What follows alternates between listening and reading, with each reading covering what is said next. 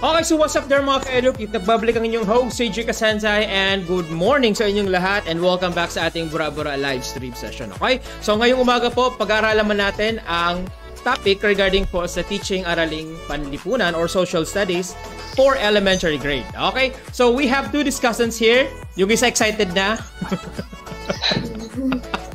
Okay, so nauna siya kanina sa akin. May balak tumagi live streamer eh. Okay, tama yan, Brad. Okay. So, ladies and gentlemen, ang ating pag-uusapan is about oral and visual activities. Okay, so yung mga magpapabati po, just go there sa ating comment section at isa-shoutout namin kayo later. Okay, so for now, wala pa. Sige, pero meron ng mga viewers, ladies and gentlemen. We have 6 viewers right now po. Maraming salamat po for viewing our live streaming session ngayon pong hapon. Okay, so sorry ngayong umaga pala. Kala ko hapon na eh. Palagi akong nasa loob ng kwarto. Okay, so mga kaibigan, we have two discussants all the way from Bachelor of Elementary Education. Okay, second year. 2B. Tama, 2B kayo? Yes po. Okay, so ladies and gentlemen, ipapakilala natin ang ating mga discussant for today's topic. And first, we have here Sir Timothy Jos Samaniego. Sir, bati ka po. Hello po.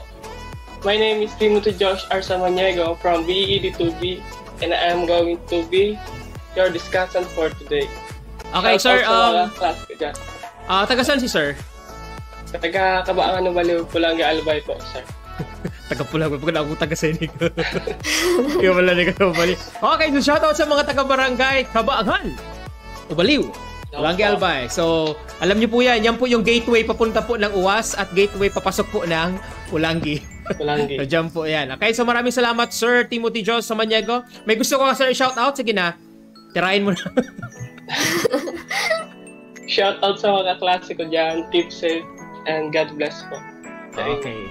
Maraming salamat, Sir Timothy Jos. Okay, babalikan ka namin later. And also, we also have here, okay, isa nating lady discussant. We have Ma'am Joyce Beryalia. Ma'am, bati ka po. Hello po. Ma'am, tagasan po sila? Tagaligaw po. Ligaw ka? Akala ko ang mga Villarreal, ano yan? Ang UAS? May pinsan kayo sa UAS? Wala man po. Okay, so ma'am, batiin natin ating mga viewers. Come on. Hello po sa inyo. We'll be discussing about oral and visual activities. Okay, so ma'am, saan ka po sa ligaw? Sa gilid po. Okay, baka may gusto dyang bumisita sa'yo. Oh, mga kababayan. Okay, so, sige ma'am, shoutout mo yung ating mga kabarangay. Come on. Pa-shoutout sa mga kabarangay ko tapos sa kabla ko din. Okay, thank you very much ma'am Joyce Villarreal and shoutout po sa mga taga-barangay Gilid, Ligao City. Ayan. So, ladies and gentlemen, we have two discussants for today's topic. Sana po wag umepal si APEC. Yari na naman tayo dito. So, again, we have Sir Timothy Jos Samaniego and we have Ma'am Joyce Villarreal. So, wag kayong aalis, guys. At marami tayong pag-uusapan ngayon regarding sa ating topic which is oral and visual activities. Okay? Wag kayong aalis. We'll be right back.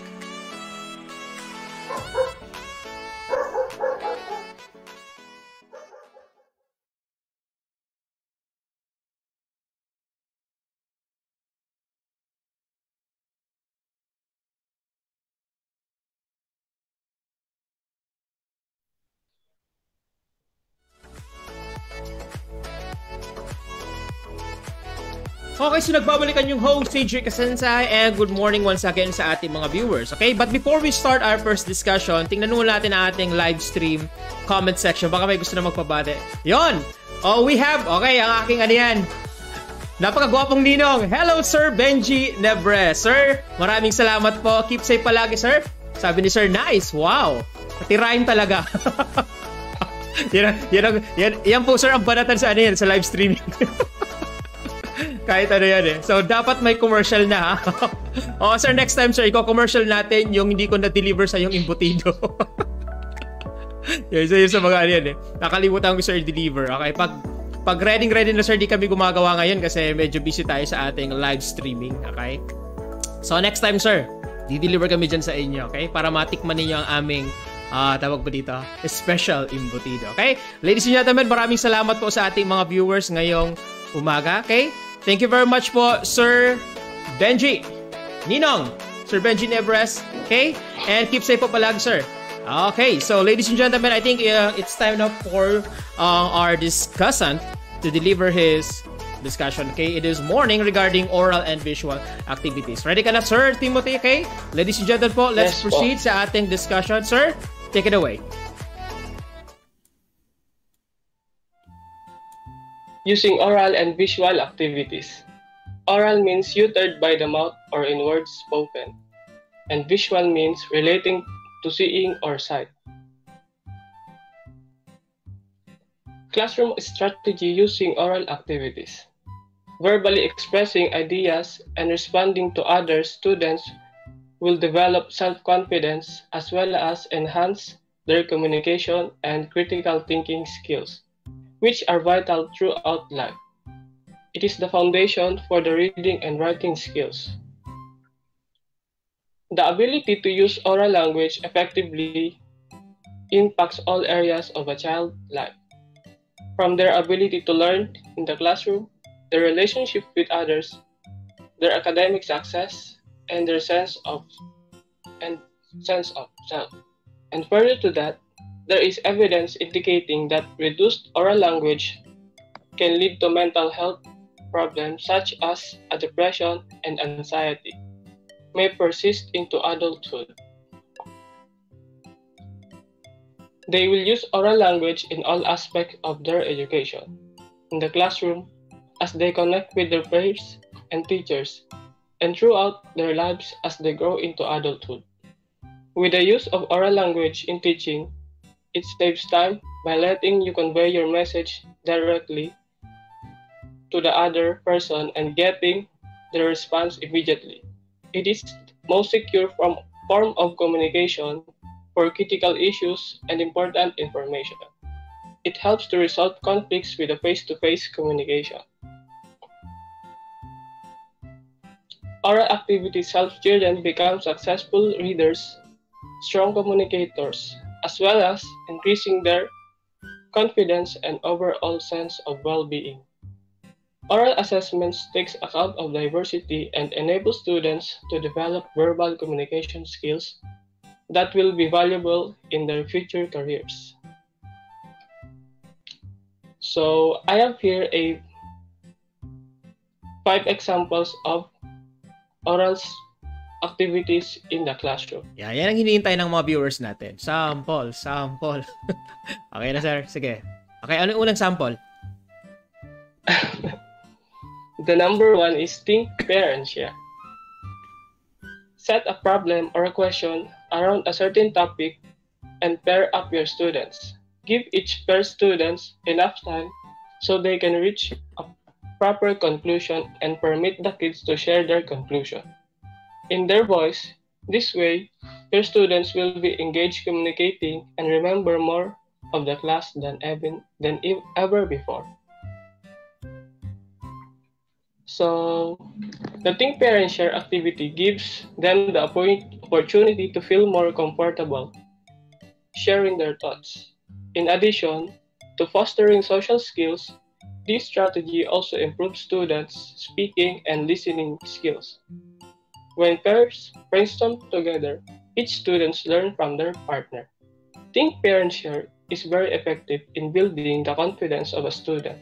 It can also help them to practice their communication skills. So, next. Second one is brainstorming. Interactive brainstorming is mostly performed in group sessions. The process is useful for generating creative thoughts and ideas. Brainstorming helps students to learn to work together and above all, learn from each other. So, may tanong ako, sir. Regarding yes, sa brainstorming, it's an interactive activity, okay? So, in terms of oral and visual activity, ano yung gagawin ng bata after brainstorming? For example? They can share their ideas and thoughts about a certain topic po. Okay. And ang tanong dito, since brainstorming yan, okay, pagkatapos ng kanilang activity, lahat ba sila magpe-present sa unahan or say inside the classroom, or pipili lang sila ng isang leader or let's say speaker to present their ideas? Pipili lang po, sir. Okay. So, yan. So, klaraduhin natin yun kasi kung lahat kasi yan magsasalita, baka maubos oras nyo, di ba? Importante. Yes, sa mga ka-eduk natin. Okay, pointers lang yun. Okay, let's proceed, sir. The next is bus session.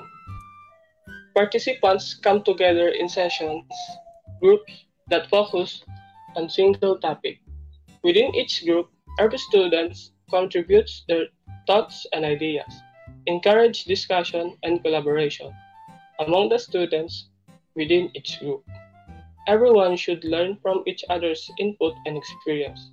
As a teacher, you could give your students some keywords to spark the conversation. So, bus sessions allows everyone ideas to be expressed. Participants learn to work in real-life situations where others' opinions are considered. It sets the groundwork to get discussion started. Bus sessions are short, focused, cross-functional team sessions designed to get people involved, voice heard, and ideas captured for feeding great content into the strategic planning process. So, Ano ibig sabihin nun? Medyo madami kang sinabi, Nosebleed. Okay, so ganito, sir. Sa bus session ba, tahimik ang mga estudyante or maingay? Yes or no? maingay po, sir. Tama ba na yung teacher magsabi na, uy, aluraw ka mo, tanang revoke. Tapos yung activity, bus session. Tama ba yon? Tama ba yon? Okay. Hindi po, sir. Dapat understandable po yung teacher. So, we normally do bus session kapag medyo ang topic natin sa excuse me, sa Araling Panlipunan is mapatungkol sa mga topics na pwedeng bigyan ng inferring, pwedeng bigyan ng kanya-kanyang opinion. Okay? For example, mga opinion like, for example, sa EDSA Revolution, mga opinion nyo regarding sa mga presidente ng Pilipinas, pwede natin gamitin ng bus session. Okay? But we normally do bus session, okay? Not every day. We just normally do it in some cases wherein if it's suitable for a particular lesson or subject matter. Okay? So ngayon, ang tanong dito, kung nakakaingay na sa kabilang classroom, sino magpapacilitate dyan? Sino, sir? Teacher po. Teacher. Yung teacher. So, oo. Kasi iiwasan natin, meron kasi mga teacher na ayaw din sa maingay. Na ano yan. Baka nakakaingay kayo. So, ito yung mga pointers dito kapag gagamit tayo ng mga ganitong uri ng activities. Because hindi nyo talaga mapipigilan na mag-ingay ang estudyante dyan. So, just to make sure, the teacher should facilitate para hindi naman po tayo makagulo sa kabilang classroom. Maganda siya kasi active yung mga estudyante, di ba? Namomotivate silang mag-aral or let's say to participate on a particular activity inside the classroom. Yun nga lang, you need to take consideration, okay, not only the classroom setup, but of course, the other adjacent classrooms. Kasi baka nakakagulo na. Importante na, kung ayaw nyo mag-away kayo ng kapwa nyo teacher, madami na ako nakita dyan. Nisurugudan ng classroom. Ingatan nyo yan. Okay, so let's proceed, sir.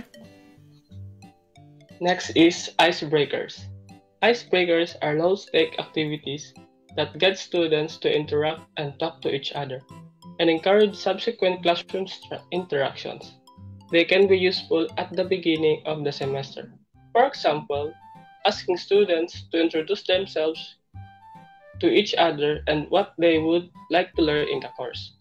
Advantages of icebreakers include participation of each student, the creation of a sense of community, and focusing students' attention on material that will be covered during the class period. So, icebreakers help students to think critically. Icebreakers help the teacher to get the attention of every student before they begin their lesson. Icebreaker relax people and help them to get to know each other far more quickly. It also helps to energize and motivate participants. It can also create a relaxed environment where students share ideas and participate more fully in the class. Saan to natin, sir, pwedeng gamitin? Sa isang teaching learning setup. Bago po magsimula yung topic, sir. Okay, so it's a form of motivation. Ano pa? Saan pa natin pwedeng gamitin yung icebreaker? Sa po, sir? Po? Kapag kan mga estudyante nyo nag-rugab na. To catch the attention. Po, sir. Pag mga estudyante nyo parang wala nang interest, kailangan mo bang mag-icebreaker? Yes po. Oo. Kasi puro lang daw basa. Para bumalik yung energy. Para bumalik yung energy. Okay, thank you very much, sir. Okay, let's proceed po sa ating last sample here. Come on. And the last is forced debate. Let students debate in pairs. Students must defend the opposite side of their personal opinion. It encourages them to step away from their own beliefs and teach them to look through a different colored glass once in a while. Variation. One half of the class takes one position, the other half takes the other position. Students line up and face each other. Each student may only speak once so that all students on both sides can engage the issue.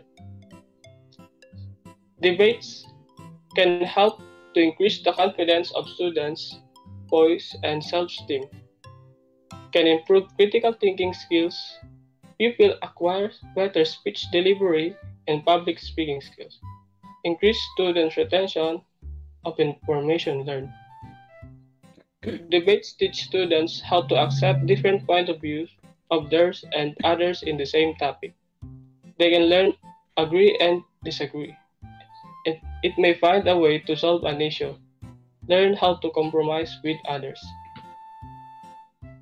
Okay. Palagi nyo itong ginagawa Palagi itong ginagawa sa inyo ng mga teachers ninyo. Lalong-lalo na kung medyo mainit ang topic.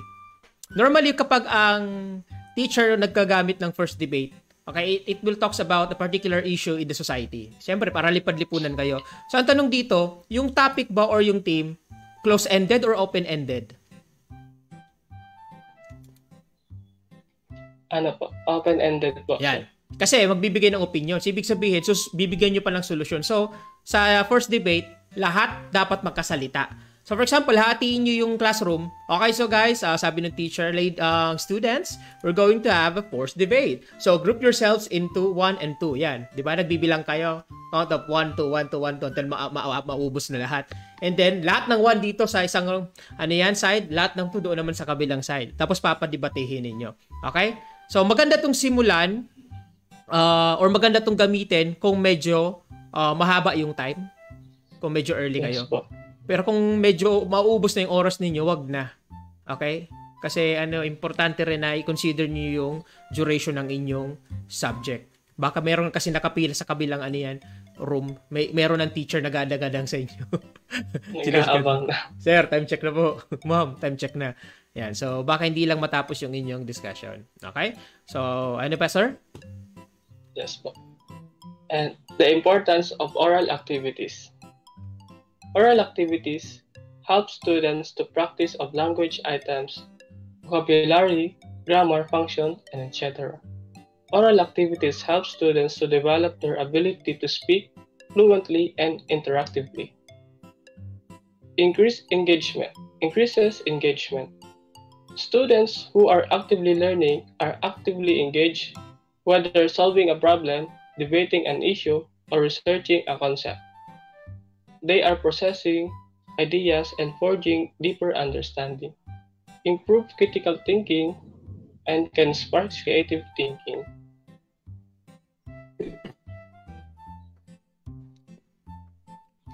Oh, ano na?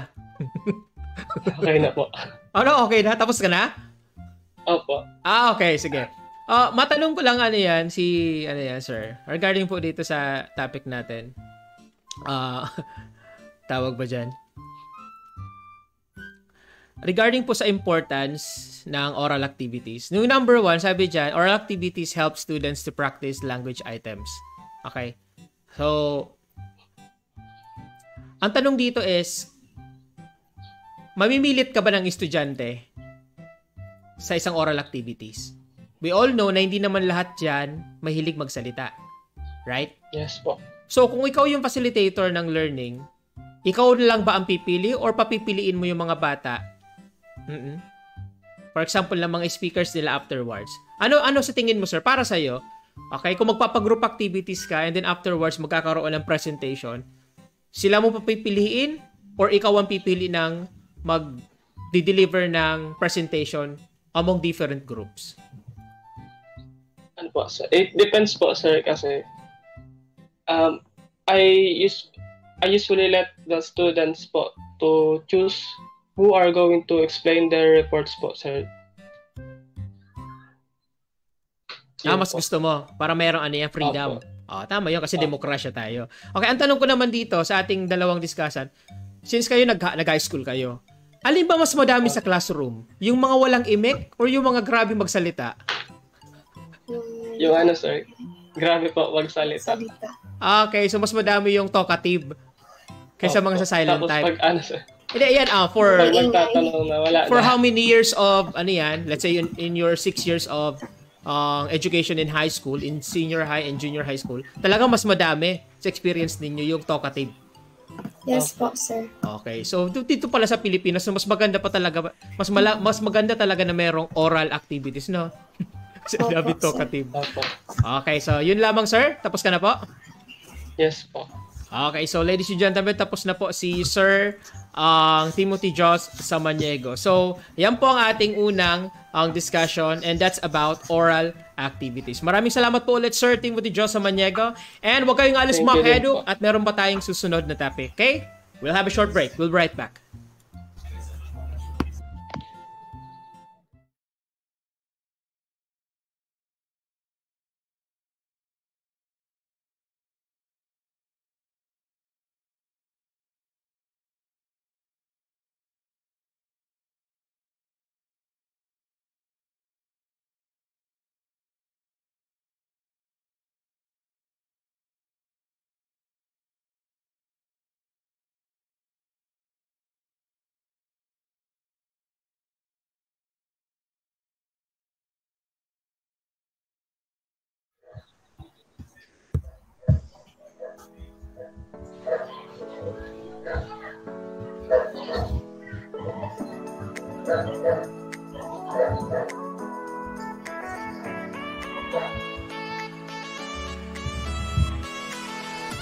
Okay, so nagbabalikan yung host, Cedric Casentay, at gumaganda ating mga usapan, okay, dito po sa ating topic regarding po sa oral and visual activities. So, a while ago, na-discuss ni Sir Timothy yung oral activities, okay? So, ang susunod natin is visual activities. But before that, check muna natin ulit ang ating live stream chat section. Baka may gusto ulit magpabate, okay? Hindi ko lang siguro na-check.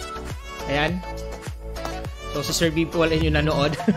Anyway, so yan, ladies and gentlemen, salamat po sa ating mga viewers and then so nagbigay ng reaction. So, ladies and gentlemen, okay, let's proceed na po sa ating next topic, okay? And that is about visual activities, okay? So, let's proceed po with Ma'am Joyce Villarreal. Ma'am, ikaw na po. Classroom strategy using visual activities. A picture is worth 1,000 of words. Visuals are powerful aids in retention as well as in understanding. It brings dull academic concepts to life with visual and practical learning experiences. Like kapag may pinakita ako sa inyo ng picture, you all can convey different meanings. Depende sa pagkakaintindi at pagkakita nyo in your own point of view about sa picture na yon. It contains multiple languages, meanings, and ideas in a single image. It conveys its meaning or essence more effectively in a photo than a mere verbal description. It helps students to grasp content. Learning can be reinforced with different teaching or learning resources because they stimulate, motivate as well as focus learners' attention for a while during the instructional process. Visual aids arouse the interest of learners and help the teachers to explain the concepts easily. So, sa pagkakatingin ko, mas effective ang visuals to keep memory retention.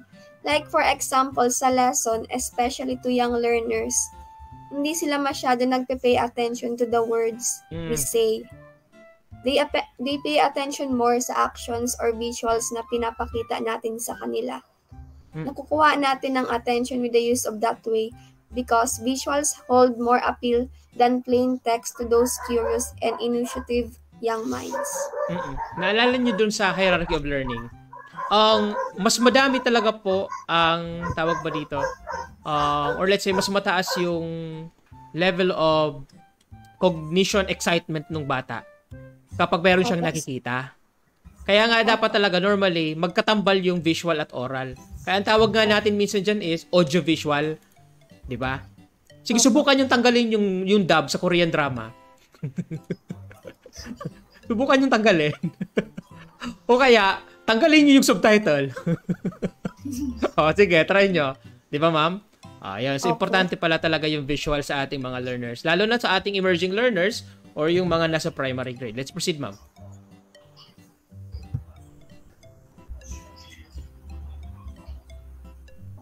So, the examples po is using the interactive whiteboard to display photos, audio clips, and videos, as well as encouraging your students to get out of their seats with classroom experiments and local field trips.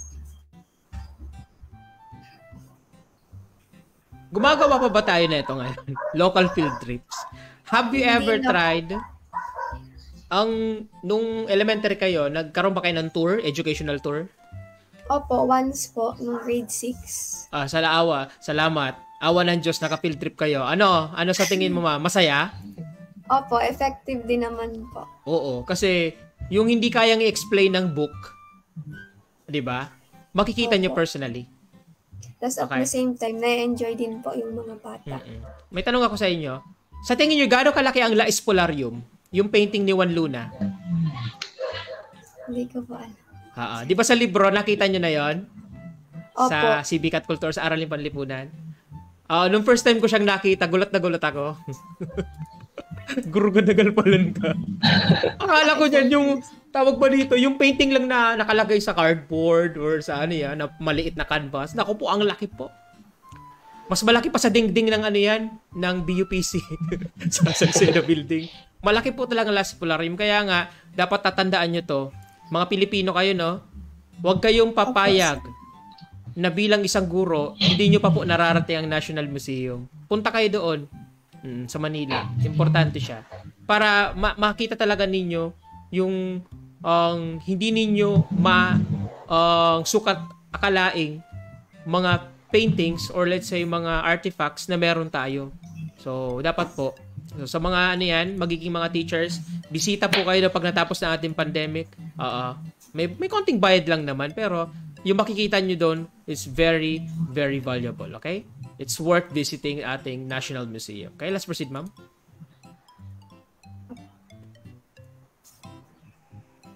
So first, Sige. So first photo is the visual is the book. The child is reading a book.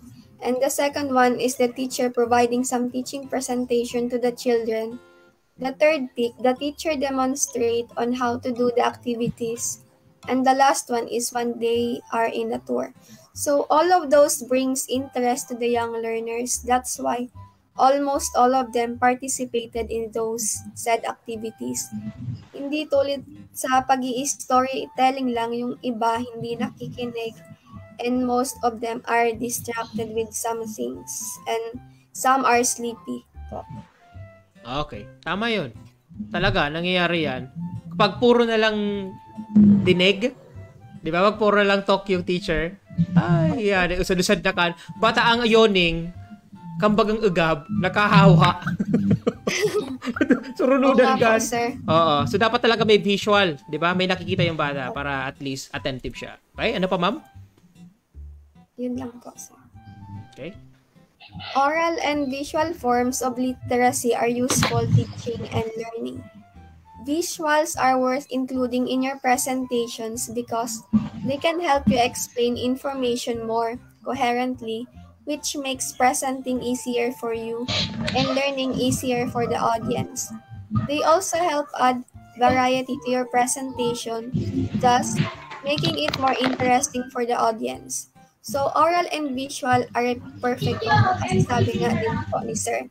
Of course, you cannot explain something in the visuals if you will not going to use your communication with them. It will make the discussion more interesting in that way.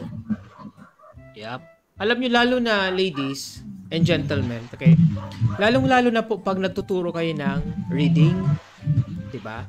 Kung wala kayong big book, kung wala kayong illustrations dun sa ano yan, sa, tawag ba dito sa board, kung nagtuturo kayo, for example, sa kinder, yung bata, nakikinig, pero since yan, nagsisimula pa lang yung mag-picture out ng mga bagay-bagay, nahihirapan pa yan mag-visualize, di ba? Mag-imagine, ano yung sinasabi ni teacher, ano yung sinasabi ni ma'am. Although, storytelling is very important for, for listening skills ng bata, pero mas maganda, meron siyang nakikita.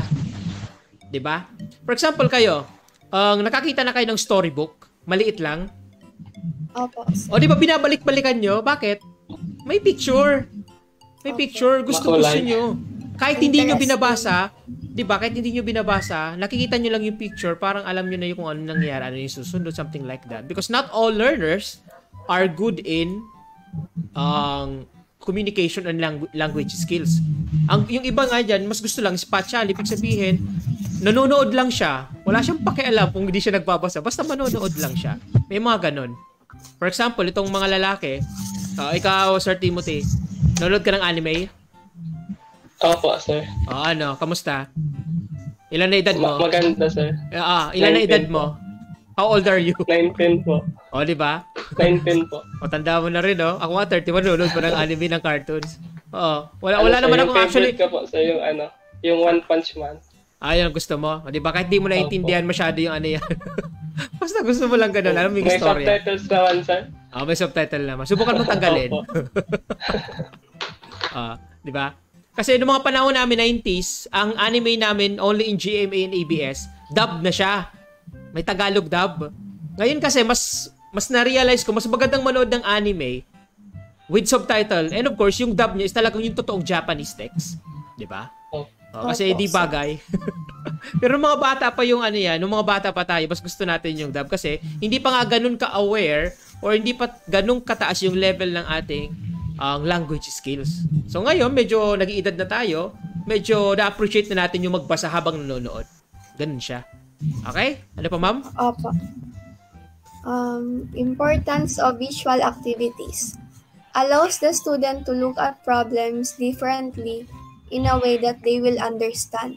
For example, a student may not be grasping a concept in math using numbers, but once they visualize the same concept in picture format, they will understand it right away and convert their answer back to numerical form if needed. It increases student memory of important information. Students of all ages are far more likely to remember visuals rather than words. This technique will help increase not only their memory of schoolwork, but also of faces, directions, and etc. It builds the students' understanding of the big picture. They will become increasingly better at overviews and summaries and be able to visualize results. Help students learn more effectively. In a visual format, student can process and retain information much faster and more reliability. Visuals break down information into manageable pieces that are easier to absorb. And the last one is they increase the student's interest in the subject matter. So when the student gets to learn in a way that they like and understand, they will pay closer attention and the results will be more obvious. Yep. Matanong ko lang si ma'am, ma'am, ano mang favorite subject mo, ma'am, nung elementary ka or nung high school? Science po. Bakit science? Kasi interesting po yung concept and kadalasan po yung teacher is parating may visual aids. Siyempre. Kaya, if you are going to use examples, materials, realia in in science, halos nasa kapaligiran nyo lang eh. Opo. Diba? Ibon, mga hayop, okay, mga dahon, mga bulaklak, diba? Lalo yung gumamela. Tanda-tanda nyo pa yan. Sino sa inyo dito nag-dissect ng gumamela? Tinignan ninyo yung parts ng flower? Hindi kayo pinagawa nun? Hindi po. Oo. So, paano sa inyo itinuro yung parts ng plants? Visual lang po. Ano yan? Ang image? Picture? Opo, picture. Oo. Kasi kami noon talaga, pinakuha kami isa-isa. O, sino kukuha? Siyempre, mga magulang. Mama, papa, o na akong gumamela. Diba? Kaya dapat talaga yung pag-teach ng napapanahon din in springtime. Diba? Or let's say in January or February. Kasi dyan po nagbo-bloom yung mga flowers. So, dapat doon yung teacher magturo ng ng parts of plants. Ewan ko lang kasi sa curriculum natin kung tama pa ba yung pagkakasunod-sunod. Di ko lang sure. Pero sa amin talaga dati, kami talaga yung bumuka ng bulaklak. Tiningnan namin yung pollen, tiningnan namin yung petals, yung parts sa ilalim, lahat yun. Tiningnan namin. Okay, so para at least mas totoo yung bagay, mas maganda. So, regarding dito sa sinasabi ni ma'am, okay, sa importance, yung number 3, it builds the student's understanding of the big picture. Anong ibig sabihin nito? Sabi ni ma'am, mas interesting siya. Bakit? Or naging interested siya sa science because ang daming dinadalang example yung kanyang teacher. Di ba, ma'am? For example, in discussing, or let's say if you are talking about liquids sa matter, ano yung mga dala-dala ng teacher mo nung nag-explain siya neto? Kung naalala nyo. May naalala kayo? Experiment na ginawa sa science dati? For example, kami dati, nagdala kami ng kung ano-anong yan. Toyo, suka, tubig, coke. Oo. Tapos, pinagpalit namin yung coke tapos yung suka. Yun yung laro namin Kasi magkakulay yun. So, guessing game namin doon. Yung unang tumikim ng coke, akala niya coke. Tauyo pala. Nangiridit sa na magabigla. Nangasagad kuno, akala niya coke, tinunggaan niya Yan. Di kasi ginagamit yung Sabi doon sa instruction, amuyin muna. Yung ginawa ng kaklase namin, tinungga niya na. Kasi coke daw, Mario Joseph. Yan importante doon sa science, di ba? So, yung bata, nagkakaroon ng mas malawak na pagkaunawa sa mga bagay-bagay. Kaya yung tinatawag natin big picture. Okay? Kaya importante pala talaga ang visual. Right, ma'am? Okay? Opo, sir. And ano pa po, ma'am? Video. Okay? Dito na tayo sa samples. So, video or audio conference. Video and audio are just audio connection between two computers. It is communicating via the internet. So, the examples of these are free audio conferencing software of Gizmo, Skype. Both are enable users to speak to other Gizmo or Skype users free of charge. Although, users can also pay a fee and make calls to landlines using the computer. Examples of free video conference software are iVisit, iChat, and NetMeeting. Ang video conferencing is actually ginagawa nyo na ngayon Google Meet. Opo. Ito. Libre na siya. Dati kasi noong mga panahon, malang internet, may bayad siya. Opo. Lalo na kung overseas, nako po, may bayad yan. Kung naalala nyo pa yung telepono, kung naabutan nyo pa. Ewan kung naabutan nyo pa yung landline telephone. Di na, no? Cellphone na kayo? Smartphone na kayo, no? Oo. Bibili na lang kayo ng load. So, telecommunication ang bahala doon. Okay? So, let's proceed, ma'am.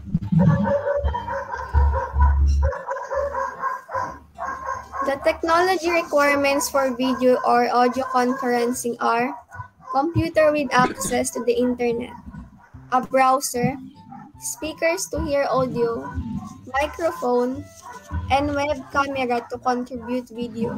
Yep. So the video or audio conferencing, this is where two or more people in different locations can use technology in communicating or discussing something like a conference bridge to hold an audio or video call. So, halimbawa po nito is yung parang meeting or discussing po tulad po ng ginagawa natin.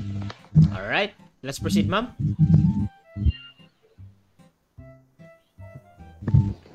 So, what is cartoon drawing? Cartoon drawing is resembling a cartoon or a caricature, a sketch or drawing, usually humorous as in a newspaper or periodical, symbolizing, satirizing, or caricaturing some action, subjects, or person of a popular interest.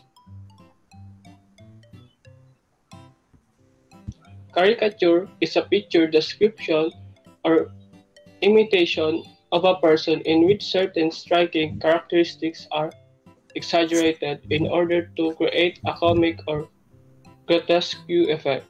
Satire is the art of making someone or something look ridiculous, raising laughter in order to embarrass, humble, or discredit its target.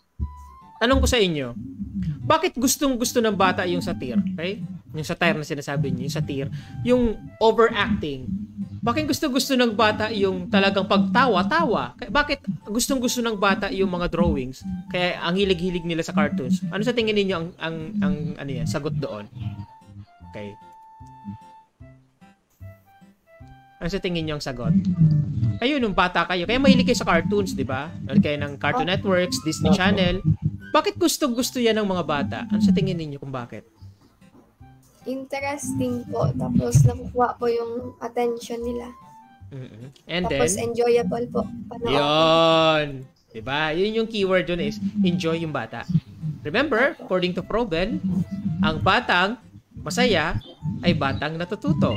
Kung ang bata ay natututo, siya ay masaya. Diba?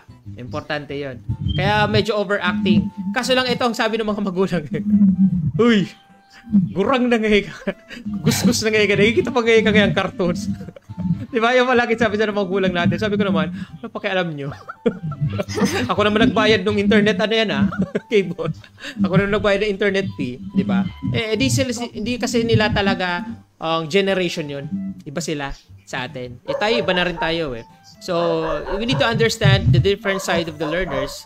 Kung bakit importante yung visual is, yun nga, it makes them more it makes the learning more interesting and they are enjoying.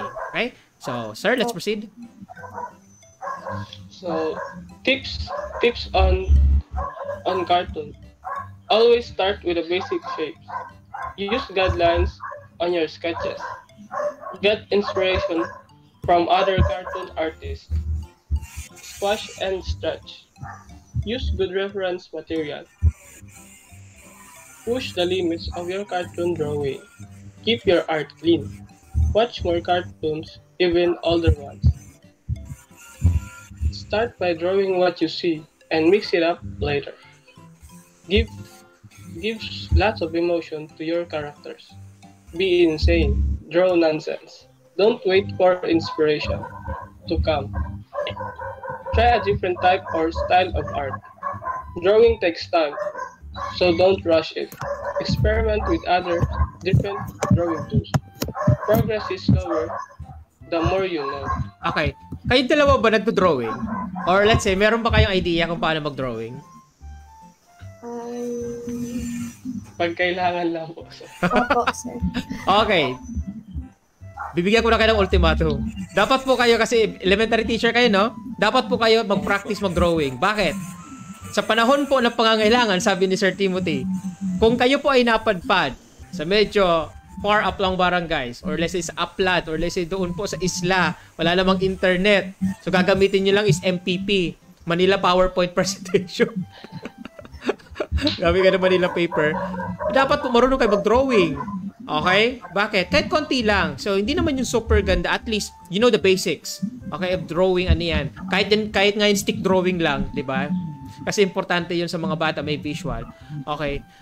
At least to facilitate learning in some point, na yung bata hindi naghahanap ng picture. Or let's say, something na kapag sinasabi mo, hindi naman niya talaga ma-visualize or ma-imagine. So, dapat po mag-drawing ka. Ang una nyo pa-practicing i-drawing tao, sunod po mga hayop, ibon, aso, yung baka. Yung importante i-drawing yan, i-practice i-practice yun sa pag-drawing or sketching kasi need po yan.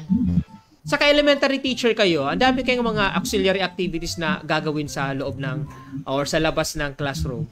Sasabihin ng principal nyo, halika nga dito, Joyce. I-draw mo ako ng ganito or i-lettering mo nga ako. Yari kayo kung hindi kayo marunong. So, dapat medyo may konti kayo diyang alam. Konti lang. So, importante talaga po na merong sketching or drawing subjects, lalo na sa arts, sa inyo. Okay? Meron na ba kayong subject na gano'n? Wala pa. Parang next sem. Next semester or next year. Next school year meron na. Okay? Let's proceed, sir. So, graphic organizer. Graphic organizer are useful tools for building knowledge and organizing information.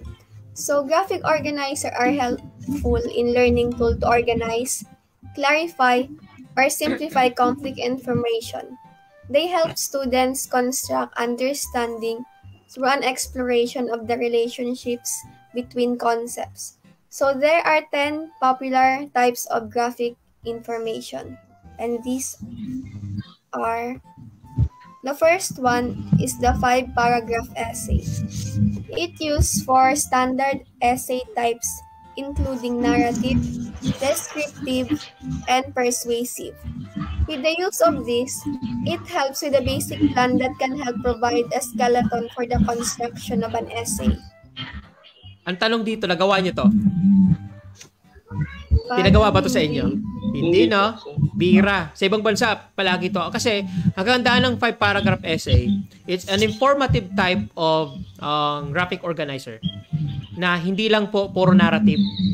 Meron siya, sabi kanina, mga persuasive, meron siyang inferring, meron siyang informative, meron pa nga siyang tawag ba dito? Declarative. Okay? O, merong interrogative type pa dyan. Depende kung nagtatanong yung paragraph mo or essay in an open-ended issue or topic. Okay? Bira tong gamitin sa atin kasi sa atin, puro lang essay. Isa lang. Do an essay, di ba? 3 paragraphs each. Tapos meron pa dyan 150 words. Yung gusto ng mga teacher. Para eksakto daw. Okay, so let's proceed, ma'am. Analogy organizer. Use this analogy organizer when teaching new concepts to your class. So students will find it easier to understand new ideas if you compare them to concepts that they are already familiar with. Okay, next. Steps in a process. Use this graphic organizer to describe and order the steps in process. Ang nagagamit ito, ladies and gentlemen po, sa ating mga ka-educa, pag gumagamit tayo ng graphic organizer, it is a way, okay, or a tool used for generalization. Kasi since nakalagay na po siya individually, categorically, naka-plot na yan doon sa board, sa blackboard ninyo, na ginawa ng mga estudyante, okay, with the guide of the teacher, matutulungan ng teacher at matutulungan ng estudyante ang kanyang sarili para mapakapunta doon sa generalization part ng topic. Kasi may guide na yan may arrow yan. Importante na mayroong arrow or let's say guide ang graphic organizer. Pag wala kasi, mahirap. Alam nyo mga graphic organizer, meron yung mga linya, magkatutumbong yan, hindi pwedeng wala. Okay? So nakakatulong siya pag generalize. Kasi kahit yung bata, minsan kasi may mga batang hindi nakikinig sa teacher, dun lang siya nakafocus sa graph, ina-analyze niya na eh. O meron din yung bata na nakatutok sa graph habang nagsasalita si teacher. Okay, iniintindihan nyo both. Okay?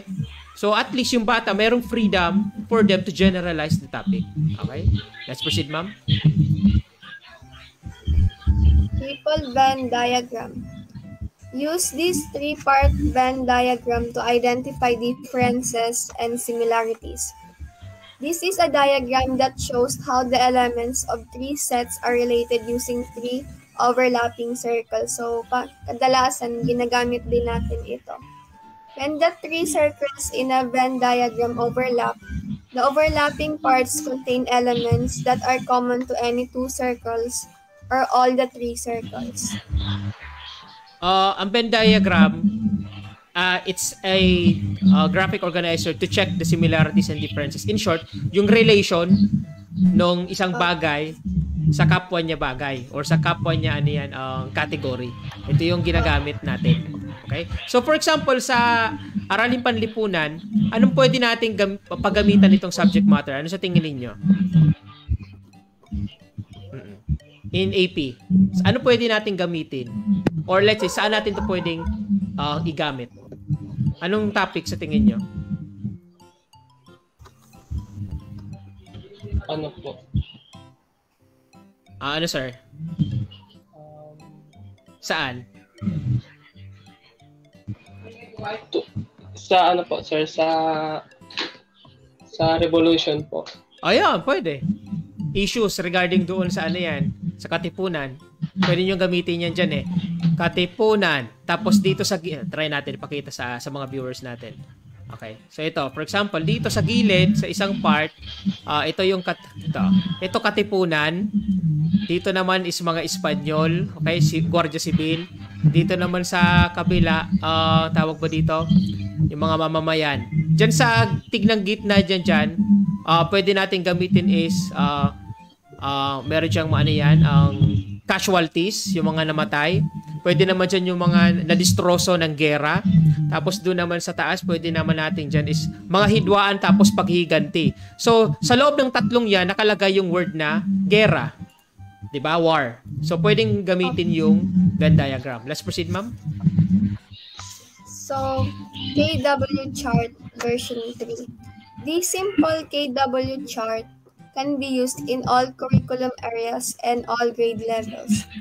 The activity will keep your students organized with new information they learn as well as key aspects of the topic that they want to learn more about. Okay, next. The next is 3-paragraph main idea and details chart. This graphic organizer will help your students identify the main idea and supporting facts in 3 paragraphs. It is excellent for analyzing a 5-paragraph essay.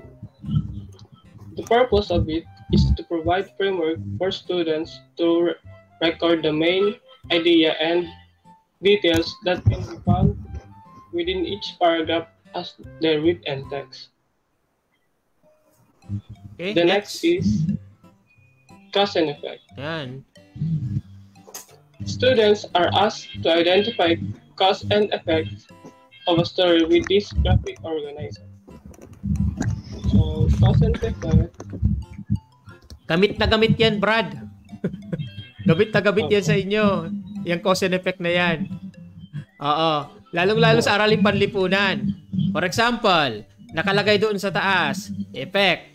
Tapos yung dito sa kabila, cause. Okay, so nakalagay doon sa dito sa inyong cause. Okay, tapos sa kabila, effect. Ang EDSA People Power Revolution. Ano ang cause? Sino? Who, what, where, when? Nakalagay yan dyan. Okay, Revolution of 1896. Di ba? Sino ang dahilan? Who, what, where, when? Ang cause. Okay, tapos snap election ngaya. Sinong dahilan? Who, are, what, when? Ayan, yun ang ibig sabihin ng cause and effect. Okay, let's proceed, sir. So, alphabet organizer. Assign a topic and ask students to complete the grid with as many words as they can. Think that fit in each square on the topic. Na-try nyo na to? Alphabet organizer. Na-try nyo na yan? Ubusin nyo A, B, C, D, E, F, G hanggang Z. Tapos, padamihan ng information na bibigay. Pwede kayo mag-grouping siya nilaro. Kung sino may pinakamataas na point, siya ang panalo. Basta yung lahat ng letters, unahan, may maibigay doon sa alphabet organizer. Okay, maganda yan. Gamitin nyo sa laro. Interesting to. Okay, and of course, we have this one. Brainstorm web. Use this graphic organizer to brainstorm. So, Nakita the brainstorm web. Di ba may linya? May linya. Opo, sir. Sige, sir. So, the brainstorm web is a classic tool used to facilitate group brainstorming. It is best done with all members of the team and after work has been done towards defining the problem at hand. Yan. Ito na, ilalagay nyo na dito sa pinaka-sentro yung lahat ng summary ng inyong pinag-usapan dito sa bilog na sa gitna. And yung last? The last is 5 elements of plot. 5 elements of a story plot includes introduction, rising action, climax, falling action, and resolution. It is to provide the structure for this graphic organizer. The 5 elements of a plot. Plot means is the chain of events that make up your story or the combination of your plot points. Introduction is where you introduce your characters, establish the settings, and begin to introduce the primary conflict of your story. Yep. Pricing action is normally begins with an inciting incident or a moment that sets your story into action. Climax is the peak of tension, plot, and character in your story. It's the moment that your readers has been waiting for, so make it exciting. Falling action, this is the time to start resolving conflicts and subplots, so your story doesn't feel rushed in the last few chapters. Okay. And lastly, it's the resolution. Tapos na ba? Okay. Ganito guys, paano nyo magamit ang 5 elements plot? Dapat po, meron kayong selection na gagamitin. In short, meron pong reading selection. So, kung gagamit kayo ng 5 elements plot, for example, kumuha kayo ng isang short story biography ng isang tao. For example, Diego Silang.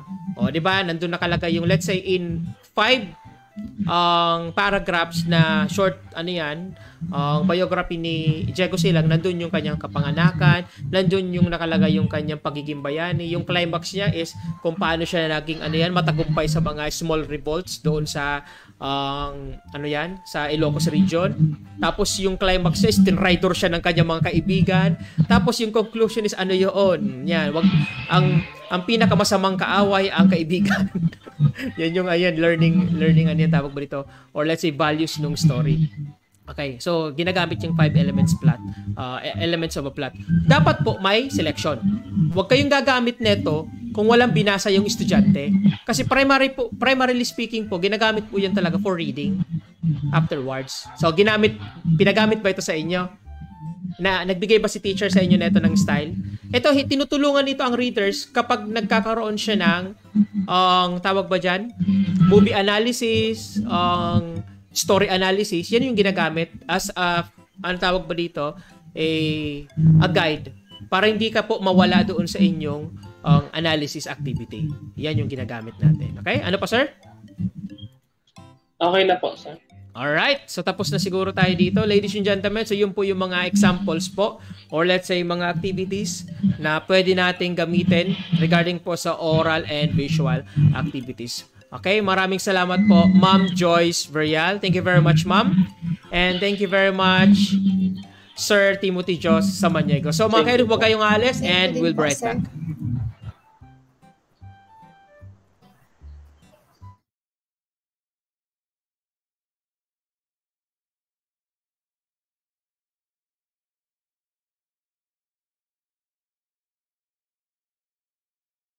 Opo.